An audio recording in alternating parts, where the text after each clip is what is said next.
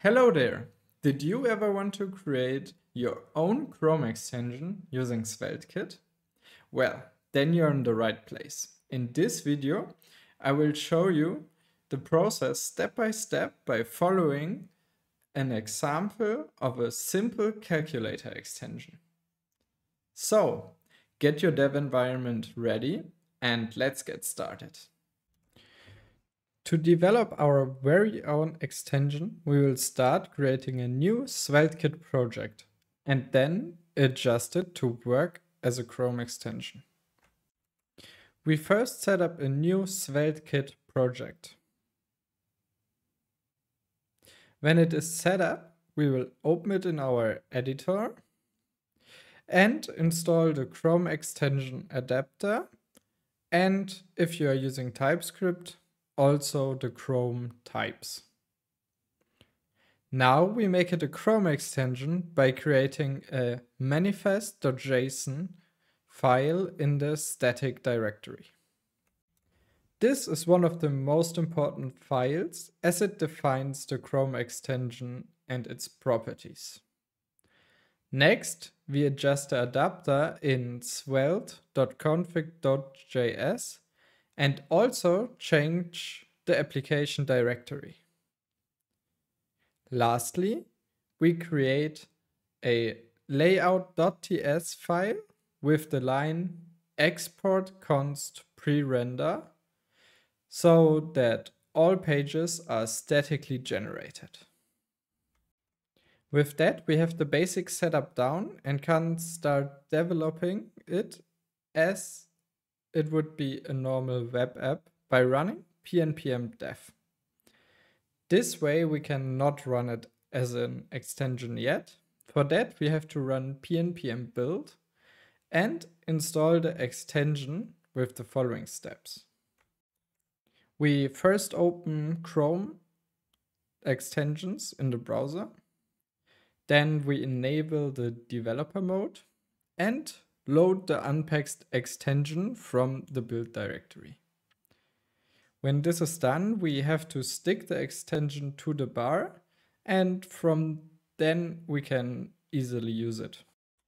Developing with pnpm dev has the benefit of it being really fast and supporting hot module reload, just as the normal development of a SvelteKit application. Sadly, that way we cannot use the Chrome extension APIs, and we do not really get the feel of a Chrome extension while developing. Therefore, we will now set up nodemon for the Chrome extension development with auto reload.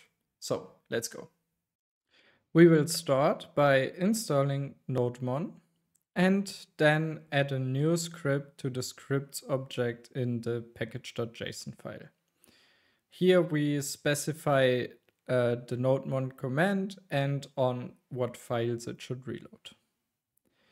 After that, we continue developing our extension by running pnpm dev ext, and now you can also use the extension APIs.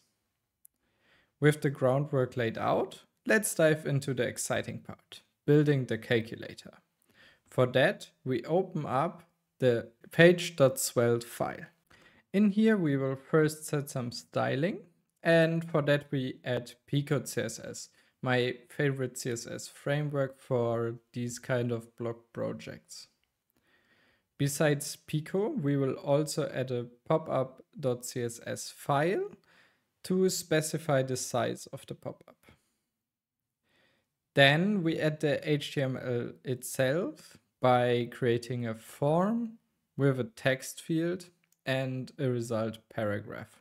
Before we implement the missing logic, we install the package math.js by running pnpm install math.js. We then create a script tag for the logic, and inside of it we create two variables corresponding to the ones used in the HTML elements. Then we create a select function that selects all the text in the text input just for usability. Next, we import math.js and create a calculate function that just reads the text from the input field and runs the evaluate function to evaluate the result. With that, we have a working Chrome extension that can calculate math equations. Sadly, it does not remember what was written when we tap out of the extension. So now we will use the Chrome extension APIs to change that. For that, you first have to check that the manifest.json has the storage permission enabled.